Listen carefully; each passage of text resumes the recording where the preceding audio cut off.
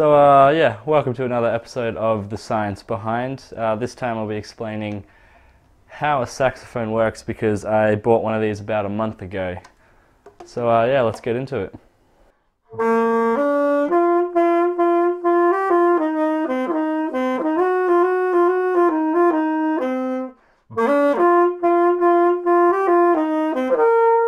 So you can tell that I'm obviously still in the process of learning, considering that squeak there. I've only had it for about a month.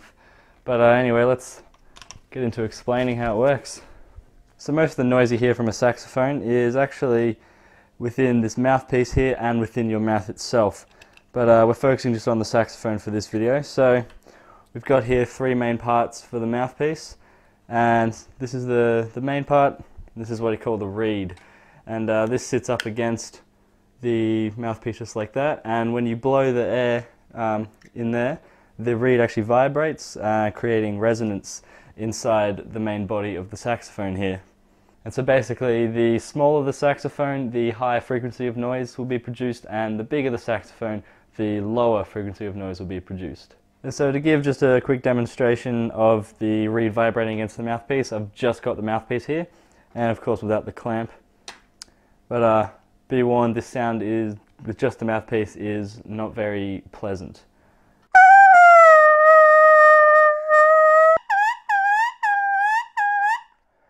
I won't make you listen to that for too long, but that there was sound just produced from the reed vibrating against the mouthpiece there, from the air that I was blowing into it.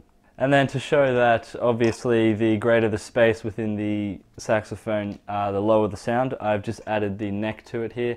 So this has, rather than this being the space that the air resonates in, I've now got all of this being the space that the air resonates in. So it's a lot greater and you'll hear a lower frequency sound.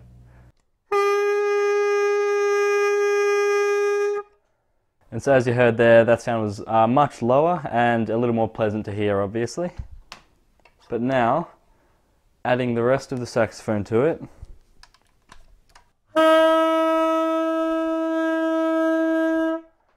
you could hear that sound was even lower. That was without pressing any of the keys here.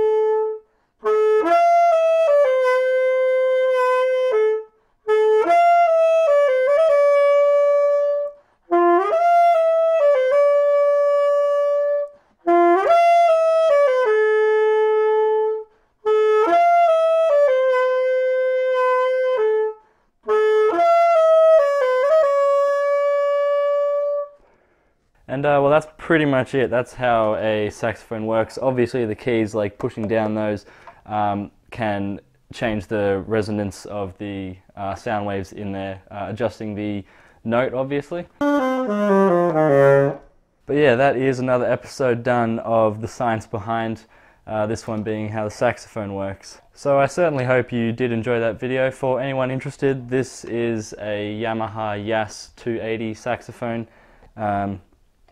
So it's a beginner's one, great to start on if you're looking to get into saxophone.